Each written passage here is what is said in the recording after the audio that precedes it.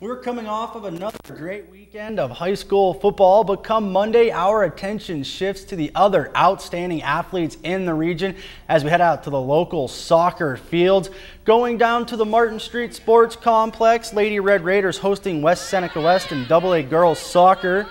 Go to the third minute, Lady Raiders Alex Hoagland to Rachel Olbrecht. She breaks up the left side and gets the goal for Jamestown, putting them up 1-2-0. But 2 minutes later, the Indians' Nicolette Nigro all alone. Nice move, and she'll get the equalizer, making it 1-1. And West Seneca West is going to go on to the 3-2 victory. Nigro had a hat trick in this game for the Lady Indians.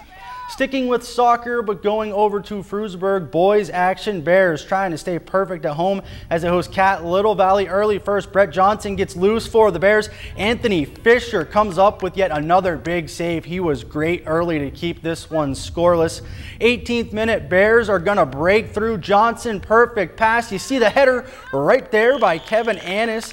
Nice goal for him, made it 1-0 Bears. They tack on 4 more, allowing just 1 as they get the 5-1 victory. Staying in Frewsburg, but heading over to the high school, Lady Bears hosting the Lady Warriors in tennis action this afternoon. Salamanca's Megan Koniak serves to Rachel Mole. Mole goes far court, gets the point and the win. She won 6-0, 6-0. Over to court number 3, Bears Emily Hare serves.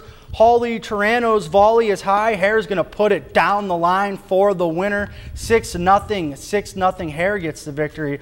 The Bears also win 5-0 as they are now 3-0 early in the tennis season.